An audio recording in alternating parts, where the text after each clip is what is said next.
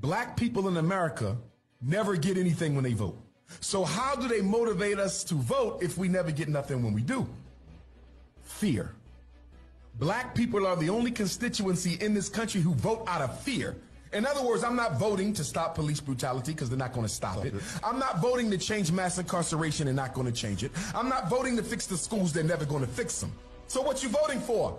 Because I'm afraid of what Trump might do. You see that? That's how we vote. Fear. Now, when the Jews go to the polls, when the Latinos go to the polls, when the Arabs, the East Indians, the Anglo-Saxons go to the polls, they're going for concessions. I'm getting something out of this vote. I'm getting something that we already agreed upon before Election Day. Black people are getting nothing. We vote out of fear. Our motivation is fear. Joe Biden may do nothing for you, but Donald Trump will be worse. See how that works? Yeah. This is how they get us out. The black man is the only one in the voting line voting because he's scared of what the other man might do to him.